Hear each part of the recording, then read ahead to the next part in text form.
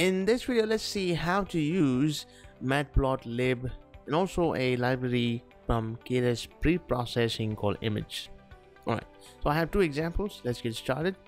So here in the first example, our goal is to read a image in this path. You've already seen the tiger.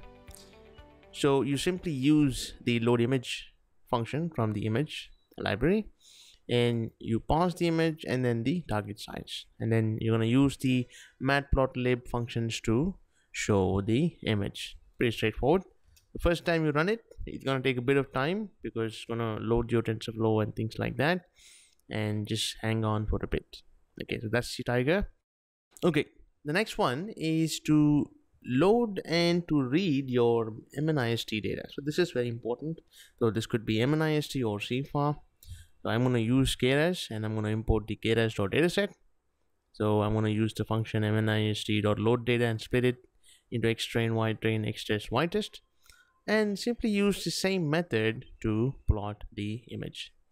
I am going to plot the first piece in the xtrain dataset.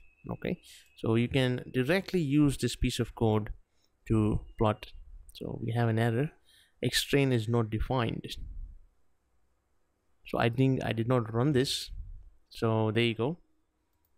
And now if I run this, there you go. So the first piece is a 5. So if I want the 10th one, it's going to be at 3. Okay, perfect. So now you know a little bit about how to read images using Matplotlib and pieces of Keras library. Real good going.